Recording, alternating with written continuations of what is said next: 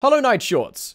For people with only 3 brain cells. If this isn't your first playthrough, what is Geo used for? Tolls? Yep. Shops? Yep. Nail upgrades? No, absolutely not. But why? Well, if you had any more than 3 brain cells, I'd assume you already knew this, because upgrading your nail actually makes the game harder! Husk Sentries, Crystal Guardian, the Watcher Knights, Pale Lurker, Dung Defender, the Grimkin, Grim himself, Hive Knights, the Collector, and every single Dream Warrior get more health if you upgrade your nail even once! So, what do you use your Geo for instead? These things to upgrade your damn spells. Now, like the video, unless the intro somehow doesn't apply to you.